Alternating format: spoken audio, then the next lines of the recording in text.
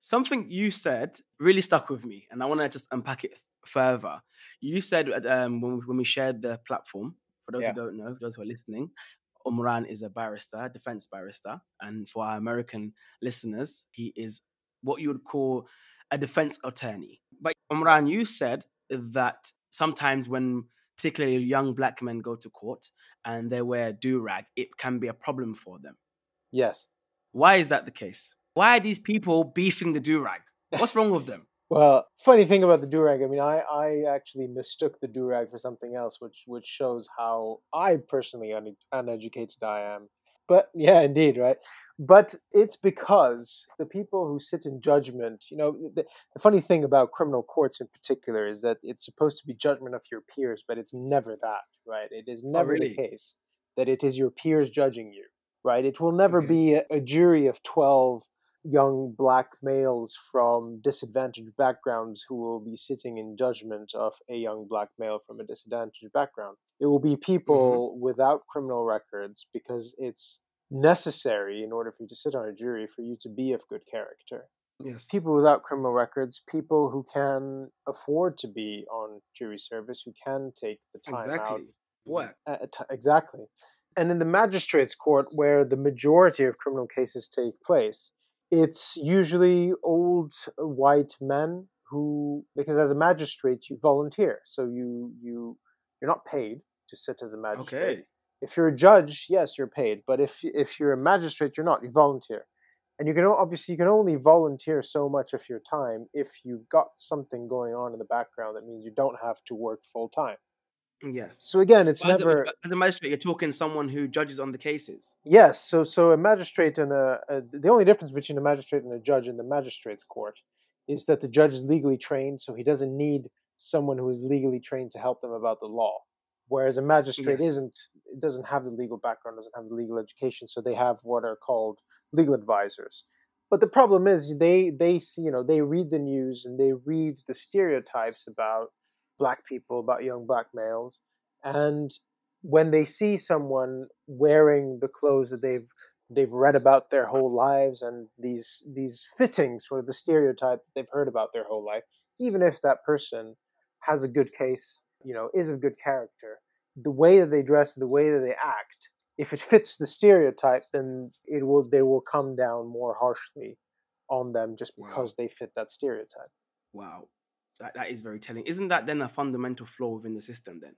That is a broken system. Yeah, definitely. And actually, I've represented several, black people in my career, and I remember this one case of this young black woman who was horribly treated by its City of London police. City of London police has a reputation for being quite racist. That's different to the Met, isn't it? Yes. So City of London police covers... Isn't City of London even like a private corporation? Almost, yeah. So it covers a very small part of London. It covers it covers the city and a bit of sort of Holborn area, but it doesn't go anywhere beyond that. They are extremely well funded as far as police forces go, and they are very aggressive police officers. Wow. And I represented this young woman she failed to stop for police. They had signaled. They were behind her. They checked her car. They thought she was driving without insurance, so they turned on the lights. She thought it was because they needed to speed by, so she didn't stop for them. She just stopped naturally at a red light. And this is a woman who's a victim of domestic violence. She's got all sorts of health issues. So she stops at the red light. This big police car then stops right next to her, and a couple of burly, these are big guys. They come out of the car. One of them, credit where credit is due, is very calm with her, reasons with her, etc. But one of them, he's a small guy, very aggressive, very almost violent, right? And she stopped. She's asked to turn the car off. She does that. And she pleads with them. She says, I want to speak to a female officer. I don't feel comfortable. And they just ignore her. They're saying, just come out of the car. Ultimately, one officer goes around to the passenger side, breaks the window, and they drag her out of the car. They drag her out of the car. Yeah, it's very, very aggressive, very failing violent. to stop. I'm so confused. Like there's no prior weapon or anything like that. It's literally just failure to stop. Nothing at all. Yeah, failure to stop for police. This is a black woman, isn't it? Yeah, she's a black woman in circumstances where there was body worn footage in circumstances where there, two lanes. The opposing lane, there's a bus coming, and the bus flashes its Yes. lights. So it's very clear to the Yes. bus that the police car, seems like it wants to go somewhere else because it's got its blue lights on, right? So it's not immediately obvious to even the bus that this police car is telling this woman to stop by turning on its lights. So it's a very understandable position that she is in. So they drag her out of the car. They then pin her to a wall. And this one extremely aggressive police officer, they do in the end, a female police officer comes to the scene, but I think that's just by chance. Because looking at the evidence, no one had made an effort to actually contact a female police officer. Just that one turns up. She manages to calm her down. And this one guy is just extremely aggressive, waving I think it's a breathalyzer or a drug or a cannabis drug test in front of her. Yeah. Just wagging it in her face. And she's crying. She's very distraught, you can tell. And he's badgering her, shouting at her. And she, in frustration and anger, just makes a face at him. And he says on the body worn, he said, "Don't you spit at me, don't you spit at me." She didn't spit on anyone. She hasn't spat on anyone. Visible on the body worn. And when he says that, his two colleagues, who are quite tall, quite big, just pin her to the wall quite aggressively and then slam her to the floor. I'm absolutely that's actually made me so upset and so angry. Yeah. Well, it made her upset and angry as well. And actually, of course. I mean, I wasn't even there. This is it's no surprise. And actually, in law, I mean, we have, the solicitor and I had advised her that in law she didn't have a defense, but she was so angry about it all that she wanted these officers to be brought to court to answer for what they had done to her. Yeah. Which is fair enough, right? I mean, it's not the first time that I've had, people in criminal cases tell me, "Look, I've been treated so unfairly by the police," and you have to tell them, "Well, look, if that's how you feel, it's the criminal process isn't the way for you to address that issue." But some people want the police to be on the witness stand, to be cross-examined by barristers, by solicitors, to be asked tough questions. Yes. But the point of this story is that the judge in her case was a black woman. She saw all of this footage. Ultimately, the client, on my advice, changed her plea to a guilty one halfway through the trial. But the judge gave her what's called a conditional discharge. And in terms of the sentences, it's about the second lowest you can get. This is a woman who had previous convictions. And I'm convinced that because it is because she understood that woman's suffering as a black woman, right? Wow. I'm convinced that if it was anyone else on that bench, the sentence she would have gotten would be very different. She would not have gotten, because, I mean, there's a thing called credit for guilty plea. So in the criminal process, if you plead guilty the first time you're brought to court, then you get a reduction in your sentence. You get a lesser sentence. It's to incentivize people to plead guilty, avoid wasting time if, they have no chance in hell. So to get a conditional discharge halfway through a trial, the only reason she would have done that is because she had extreme sympathy for what she had seen on the body-worn footage. And that's why, representation matters, because it's shared experiences, it's understanding that there are some actions by law enforcement that are born out of racial prejudice. Representation matters is what we would think, isn't it? But then we have the Pretty Patels, don't we? Yeah, of course. There are people in that category, for sure. I mean, it can be of some benefit, I guess. But this thing of you have to be you have to be judged by your peers is almost a fallacy. Then is that the case? It doesn't really take place. Yeah, no, it's definitely the case that people of ethnic minority backgrounds are overrepresented on the defendant side of the criminal justice system and underrepresented in where the decisions are actually made. What do you put that down to? Like the people who sit in jury and people who sit in magistrates. I mean, you mentioned before people have to have time. They're from a specific kind of socioeconomic background. But do you feel it has that much of an impact? I mean, you mentioned the case of the judge. Do you have any other cases? I mean, you don't have to go into detail, but is that like a trend you've noticed within the justice system? I mean, with juries, it's less stark because juries are picked out at random from the local area. So, but again, like I said, there is a requirement that you don't commit, that you have a clean record. And the reality is that juries, by and large, do reflect the sort of social and economic differences in the country because you are less likely to have a criminal record if you come from an under-policed community. So the problem is that some communities are vastly over-policed, right?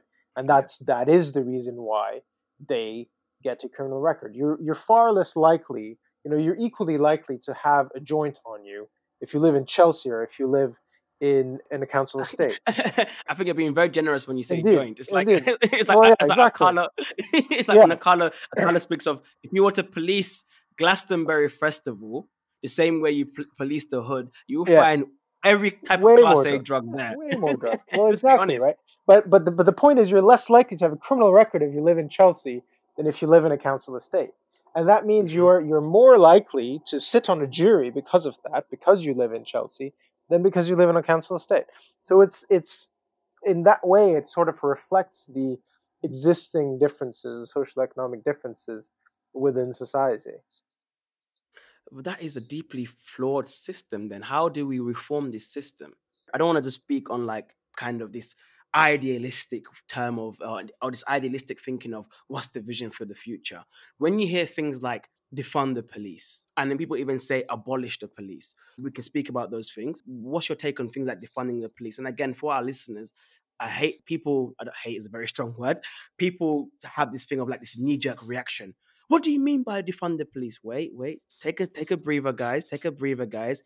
All we're saying is the police roles, or the roles that have been designated to police officers, are many. Many of those roles do not have to be done by the police, and many of times we can taking funding away from the police can result in the reallocation of funding, whereas where it's going to be early intervention programs and things like this. So yeah, just to guess what. Sorry, I have to give that background for listeners. What do you think of defund the police? I agree with that, and actually, I mean, it's if you listen actually to some, and this might be controversial to your listeners, but there are some police voices who they don't agree with those particular terms, defund the police, but they agree with the sentiment, right? They also agree that actually we criminalize way too many things. There are better ways of dealing with certain things. For example, drug possession and drug addiction. Because actually consuming most of these drugs isn't a criminal offense. It's possessing them. And the Met Police in particular, I mean, the Met Police is the one that will, because it's the largest police force in the UK, the second largest is Greater Manchester Police. But the voices in the Met Police, the reason they don't want to decriminalize cannabis is because it allows them to conduct stop and searches. It's the ground, it's the... corrupt. It is in a way, because the way they view drug policing is a gateway. It's their gateway drug, actually, into policing violence and policing serious violence. That's how they see it. And they say that if you take away our ability to stop people because we think they have drugs, then it'll be harder for us to stop people and arrest people for violent offenses, which is bullshit because, sorry, it's rubbish because... No. I love it. Be open. Don't worry. This is be as open as you want. Thank you. Because they already have powers to stop and search people if they think that those people are carrying weapons, or if they think people are carrying stolen goods. They have those powers. But it's obviously a lot easier to suspect people of carrying drugs because they just say, "You smell of cannabis." And how many times have you heard that? Well, every time. It's in every police. Every time they stop a car, it's because it smells of cannabis. Even if the windows are rolled down, the car, they're in their car, the car is 2 cars ahead of them. They happen to drive past it and magically they can smell cannabis. I mean, it's always rubbish. Everyone knows it's rubbish. I think even the officers know it's rubbish. But the reason why they say smell of cannabis is because you can't bring a smell to court. You can't prove a smell. It's there, it then goes away. You can't also disprove a smell. So it's impossible to fight the "I smelled cannabis" ground of stopping them. But I fully agree with the notion that the police should be given far fewer roles. And I think in some fairness to them, the reason, at least in the UK, why they have an oversized role is also because there has been defunding of other public services.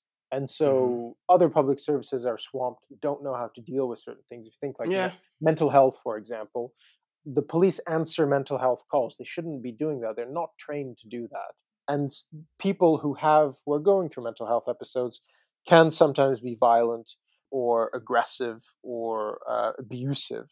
And the problem is the police view that from a criminal justice lens rather than a mental health or a health perspective.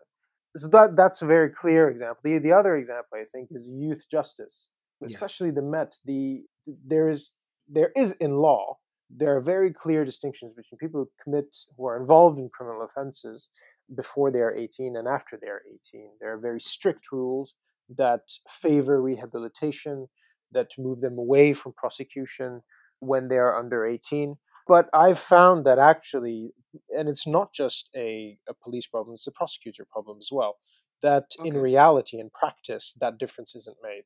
People who are under 18 are treated for all purposes as if they were over 18 and criminalized, and it's not viewed as, because when you get a criminal record, it's a serious thing that follows you your whole life. It can change lives depending on what you've done, what you're sentenced to, and it's just not viewed in that way by the police or by the prosecution.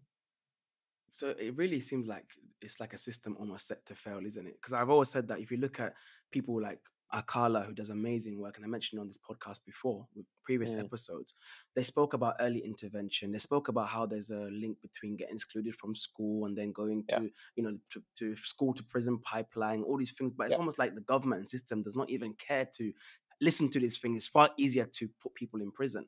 When it's quite strange because it costs far more to send people to prison a year than send them to even like a low-level private school.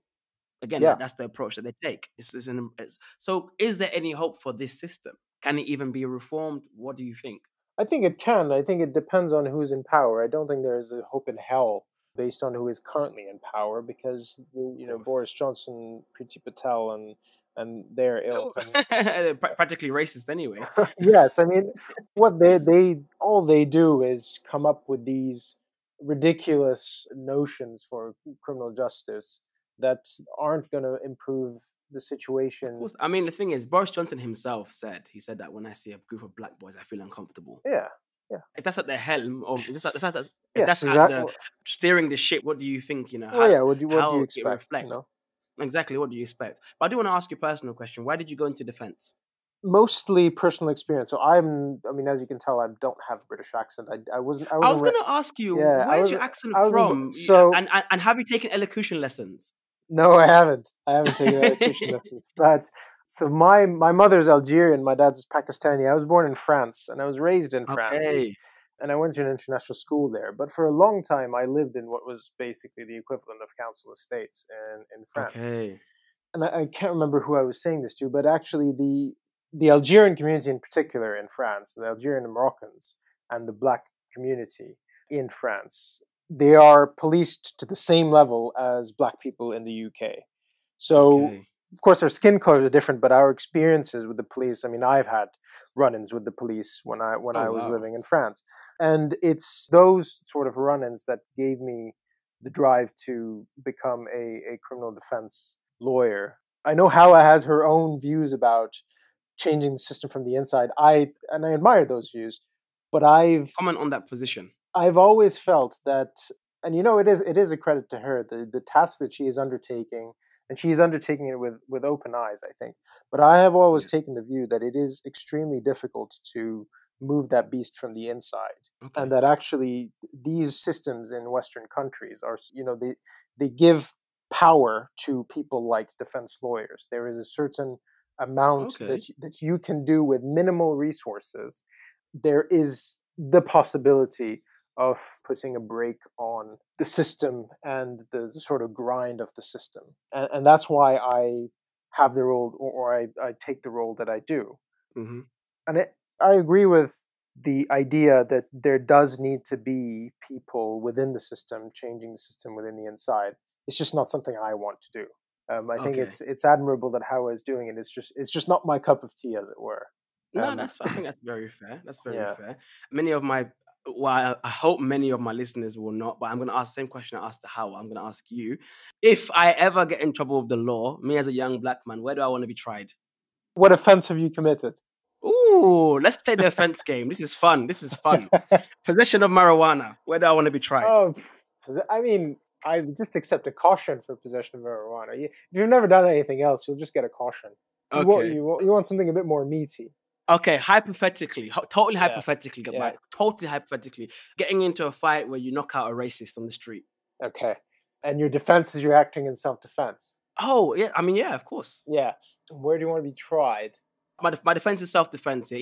Even He started it. He's throwing a punch and you ducked and then you hit him back and he fell on the floor. Okay. So in that situation, I mean, you definitely want to be tried in front of a jury, that's for sure. Where you would want it to happen, and Snaresbrook is pretty good, so you'd want it to happen in East London. East London, okay. Snaresbrook is notorious for acquitting defendants, and again, that goes back to reflecting the sort of culture, the socioeconomic and cultural makeup of the local area, right? Mm-hmm. Because I think your food's ready, yeah. Yeah, I'm just turning it off. It's all right. I love to keep it as natural as possible. It happens, man. People eat food. It's 9:25 as we're recording this right now, so it's dinner time, guys. Yeah. But Snaresbrook's, carry on. Snaresbrook's, it's East London. It's at the moment, and a few years before, it's not yet fully gentrified and full of sort of avocado toast. Yeah, I mean, I grew up in Leytonstone. Well, exactly. It's a very ethnically and culturally diverse area, and it reflects on the juries. I mean, I just finished trial, right? A trial is supposed to be in St. Albans, was moved to Huntingdon, which is just before Peterborough, and there's one person of color on that jury. And was the defendant a person of color? Yeah, two defendants. Okay. My client was Lebanese. The co-defendant was Somali, and we were both found guilty. Okay. I was found guilty of the more serious offense, and my co-defendant was found guilty for lesser offense, but we were both found guilty. Okay, if I overturn a statute, so damage public property, isn't it? Yeah. Or whether I want to be tried criminal damage. Yes. Not tried, or what do I want to do in that situation? I feel bad. I feel like I need to pay you after this, isn't it? No, you haven't. It's hypothetical advice. It's not real advice. Exactly. So it's fine. Oh yeah, exactly. You would. Is this in the course of a protest? Is this like it's an act of protest that you've overturned? Yes. Right? It's the statue for racist. It's like Winston. Yes. It's Colston's cousin or something. Oh, Colston's brother. Okay. Again, you would want to be tried in front of a jury because you would want to make these points about racism, etc. That just will fall on deaf ears on either a bench of magistrates or a district judge. So you'll want to be tried in front of a jury. Okay. Cool.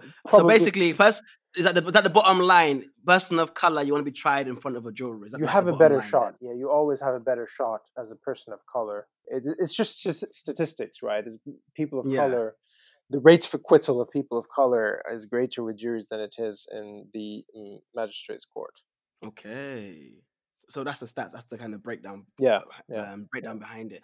I know you want to get to your food, so I'm going to kind of ask you just one last question, if that's possible. Sure. What's like the most, I don't know if it's the right word, of like an interesting case that if you can share, or something that was very memorable. I don't want to sound very giddy in the background. It might be a terrible case, but I mean, you know what? Even before we get there, I got two questions. People always ask this. Yeah. I don't know if your criminal defense, do you have issues with morality, like defending like murderers and rapists and people? No, I had the one issue of morality I did have was someone defending someone who, it was an issue of morality, I stress, not an issue of ethics, because ethically there was nothing wrong. But I represented someone who called this young woman a packy. Oh, okay. Which is obviously, I mean, it's odd, right? Absolutely. Well, yes, exactly. But it's, I mean, morally it wasn't, I didn't feel great about it because I had to do my job and I had to cross-examine this young woman about the fact that, I had to cross-examine her on the basis that when she was saying she's going to pull your scarf, she's not actually attacking your religion. She's just saying that she's pulling the piece of clothing that you're wearing. Which is obvious nonsense, but I have a job to do. Yeah.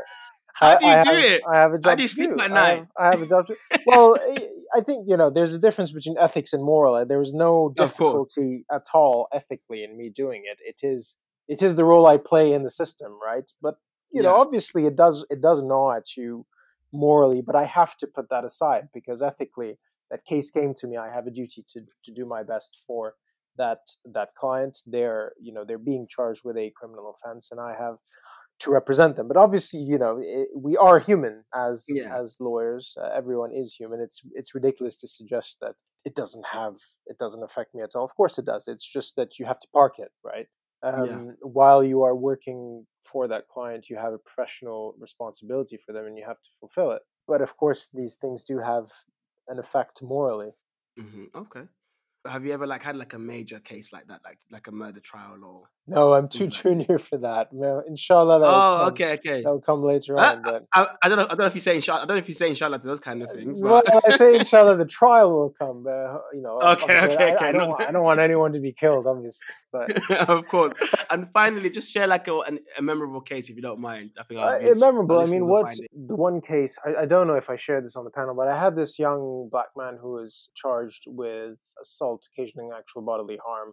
He's someone who has serious mental health problems, and he came up to someone in the middle of the road and just hit them in the nose. And he was arrested by the police almost, within, I think it was 10 minutes or something like that.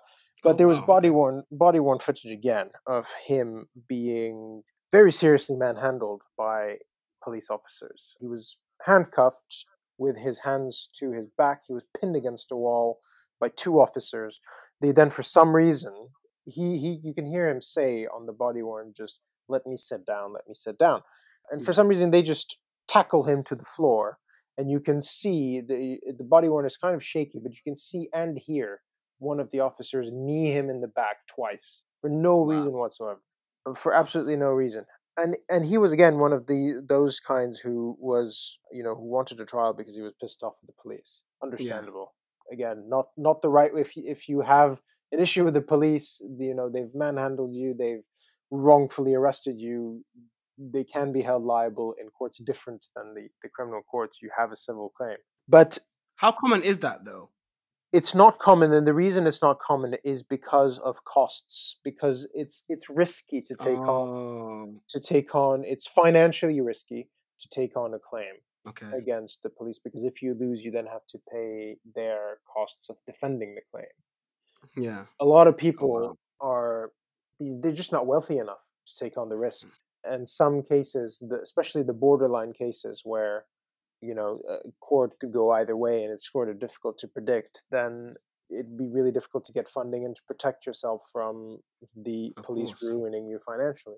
But this, just to get back to this case, what's striking is I played that body-worn footage in court because my point was he was very calm when faced with this assault by the police. So how could he have committed this offense?